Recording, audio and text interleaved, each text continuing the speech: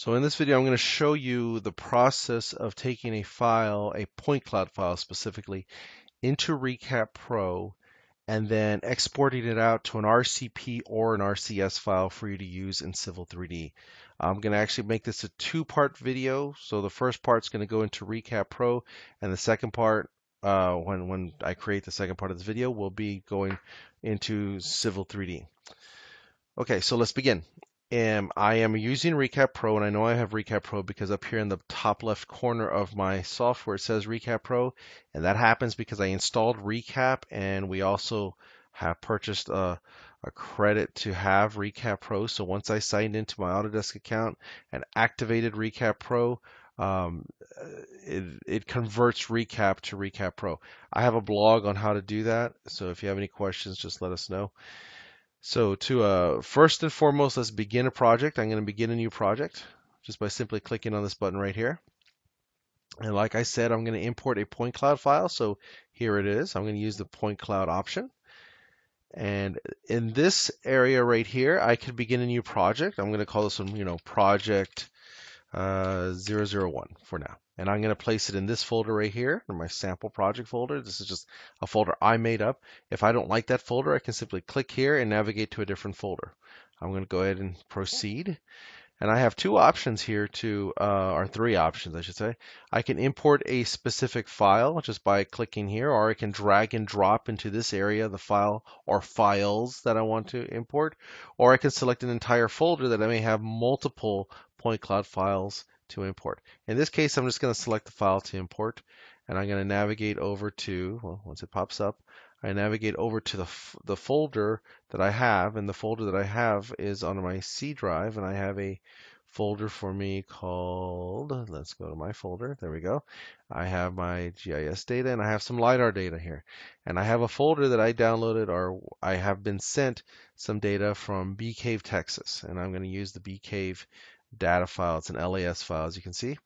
And it's going to go ahead and take me to this next screen in which I can adjust the scan settings. I'm not going to change anything here, but I'm going to point out what goes on here. So I can change the clipping intensity by simply dragging as needed, or however I want. I can also go to the advanced area and I can verify the decimation grid and adjust these as to my liking. And as you can see, it's reading the coordinate zone from the file, and it's going to use that to import into this drawing as well. So let's go ahead and import those files. And it's going to go ahead and process these. Depending on the size of the file will depend on how fast it processes the data. And once it's done processing, I can then come over here to the index scans option, or button, I should say, and click on that, and I'm going to go ahead and it's going to load the project, and I'm going to go ahead and launch the project. And there's my project. So now that I have the project in here, I'm not going to get into the details of what ReCap can do and how to use ReCap. This is an example of only taking it out to an RCP file for use in Civil 3D. So at this point, I'm going to come up here to the top left corner. I'm going to hover over this home button. Notice I said hover, not click. If you click on it, it takes you back to the home page of ReCap. So I'm going to hover over to this button. I'm going to move over here to the right to this downward pointing arrow because that's my import option. But I want to use the upward pointing arrow here and export. Okay, so I'm going to use the export button. And like I said earlier, you choose what type of file you want to export out. In this case, I'm going to export an RCP file because Civil 3D needs the RCP file or an RCS file in order for it to read the data. I'm going to just call this one, since I know it came from Bee Cave, Texas, I'm going to call this one the Bee Cave RCP file. And I'm going to save it. Okay.